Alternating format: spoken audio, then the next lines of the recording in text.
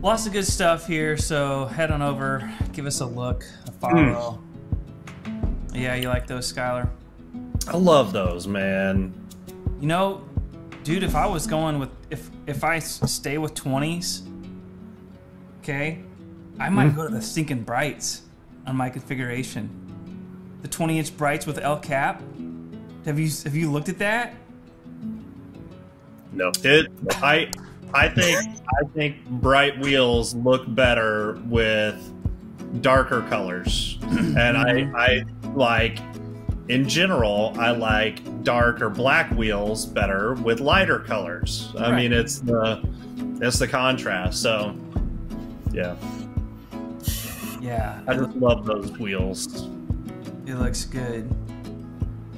Oh, we gotta start seeing more R1Ss here. We will.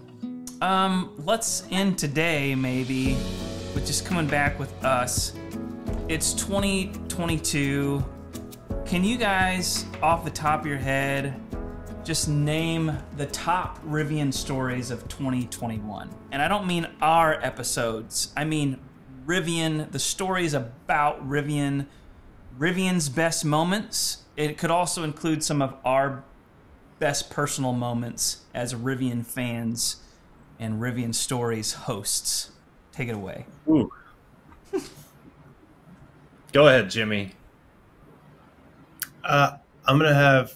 Can I have bad ones too? Yeah. Yep. We can have the top and the bottom. Yep. I'll start with the bad and I'll end with the good. So bad, the delays, and then just the lack of communication, poor communication, whatever you want to call it, and the missed timelines leading up to.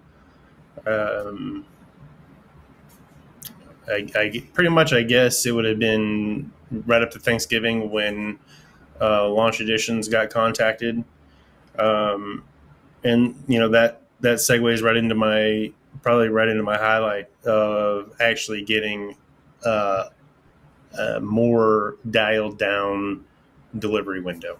And to take nothing away from our first mile drive and actually go into normal, which was epic, and meeting more people and seeing familiar faces.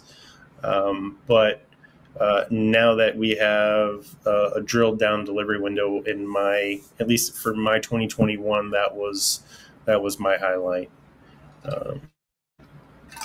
Oh yeah. So you know what? I'm going to follow Jimmy's lead and talk about lowlights. And for me, that was selling my daily driver, my Jeep Grand Cherokee, back in May when we were still told that R1S deliveries were on track to start in August. So I thought that I was going to be without it for a few months, not a year. Yep. So that was definitely low light for me, and it does, you know, dovetail into the lack of, you know, communication and, you know, properly setting customer expectations. But highlights, without a doubt, I mean, for me, it was absolutely the first mile experience, getting to meet the people, see and drive the vehicles, you know, touring the factory. I had never done something like that. That was absolutely amazing. Sure. Let's see. IPO and first vehicle rolling off the line. Incredibly exciting, both of those. And then, yeah, I mean, I think that sums it up pretty good for me. It does. You took a few on my list, darn it. Because first drive is impossible to top for us personally, just as far as what we got to experience. And anyone who did, well, that was first mile, to be clear, because there was first drive before, which that was a great moment for Rivian when they brought in the Chosen. And that was a really big uplift for the Rivian community. We needed that a ton. Because if I had a low light, it would just be the repetitive long stints of not hearing. So, yeah. But wow, that's when we were able to do some interviews, and we really got a lot of momentum, not just as a channel or whatever you want to call this, but just as a pre-order community. It was a big lift. And then the first mile, which came after, was huge for the community for sure, and for us personally. But I had written down IPO and first delivery.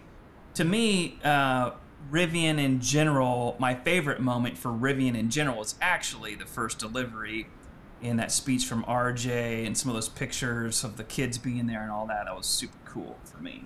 Yeah. But then kind of a last minute change over in the RS site, which behind the scenes, y'all, that was just like kind of last minute after like being fed up with our old site anyway, and just having that land really well was cool. And finally getting some of the traction just with day-to-day conversation in the site's been fun to see. And because I feel like we finally have a spot that's really going to make it doable and fun to share the adventure going forward in 2022, which that's what this is all about. Like, we're not trying to build a big audience and so you can get diverse. We're trying to share the adventure with other true fans and owners. You know, so I think a great spot to do that. I totally agree. And that's actually a good one, Kyle, because that didn't happen literally until December, the last month of the year. Yeah. And it just made it like I was critical of the old Rivian Stories site and the new one and the app and the whole deal. It's made it so much better, so much more fun. And I feel like all the conversation has really, really taken off over there as a result of that change. Yeah. Yes. It feels like we had a community, but now the place where actually people were talking, like a room to have this community. And it has felt like a really great group, for sure. We knew we had it, but it just was like, okay, finally. And it's been phenomenal. A lot of fun. Yeah. Great people, for sure. Yeah, and you know what? Hold on. I thought of another one. I mean, so this one's going to be kind of two-part, but it is related. So the Rivian community itself has actually been the biggest highlight for me. I mean, meeting all of the other pre-order holders, talking to them online, sometimes live. Like, we also did those live streams, which have been a blast. So, but yeah, really being a part of and helping build the community, I think has been absolutely amazing. It's a huge honor. Yeah, for sure. Any other miscellaneous highlights or lowlights? Predictions of highlights and lowlights for 2022. That's what we ended on. Prediction. Highlights and lowlights. All right, guys. Thanks for watching. This is To Be Continued, so please do subscribe so you don't miss the next one. In the meantime, please do join us over at rivianstories.com. This really is a phenomenal community. It's the community for true Rivian fans and owners. You'll find a ton of great interaction and information, and you can even pick yourself up a t-shirt or sweatshirt. Thanks.